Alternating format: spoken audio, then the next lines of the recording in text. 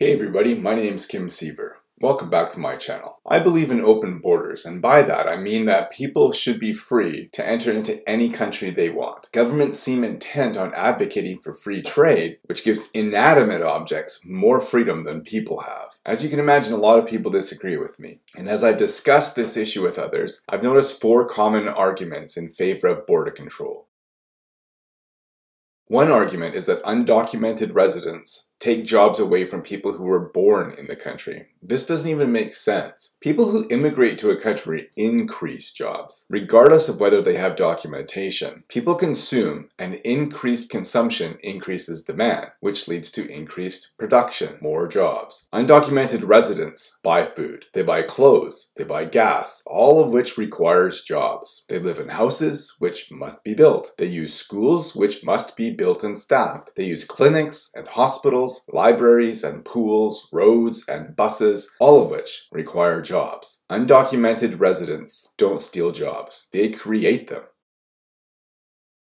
Ironically, another rationalization people use to advocate for stricter border control is that undocumented residents are a burden on the tax system. They claim that these residents don't pay taxes and live off government welfare. Undocumented residents contribute to the economy, so they help create revenue for the government. They pay taxes every time they purchase something that has a sales tax attached to it. And of course, undocumented residents work. If they didn't, people wouldn't claim they stole jobs. You can't steal jobs while also not working. And even if we assume they don't pay payroll taxes and deductions, that's because the system is set up to discourage them from paying them and their employers from deducting them. If undocumented workers were able to get a social insurance number or a social security number in the States, then this aspect wouldn't be an issue.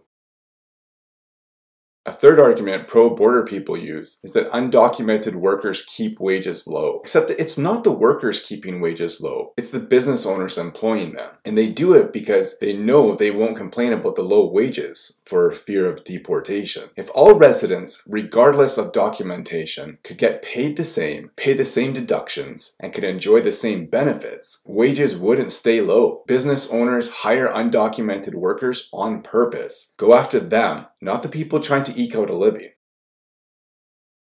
Finally, another common argument I see is that undocumented residents will raise the crime rate. This is just false. The vast majority of crime committed in Canada is by people born in Canada. Immigrants are seriously unrepresented in Canadian prisons. In addition, as Canada's immigration rate has been rising over the last few decades, the crime rate has been dropping. If immigration increased crime, then we would expect the crime rate to go up, not down. In fact, the longer immigrants live in Canada, the lower the crime rate becomes where they live. If you're so worried about crime rates, then kick out the people who were born here. They're the ones who commit the most crime. People who have recently moved here are too busy working, paying taxes, and supporting their families to have the time and resources to commit crime. Thanks for watching. You can follow me online at seaver.ca/Kim. I'm also on Facebook, Twitter, and Tumblr. If you appreciate the videos I share here on YouTube, the posts I write on my blog, and the content I share on my other social media accounts, please consider making a monthly donation either through PayPal or Patreon. Creating and curating this content takes a lot of time, but I'm also running a business, which makes my time limited. Your donation would mean I wouldn't have to drum up business to pay my bills, which would allow me to devote more time to researching issues like this one, and I could post videos like this more often. Thank you for your consideration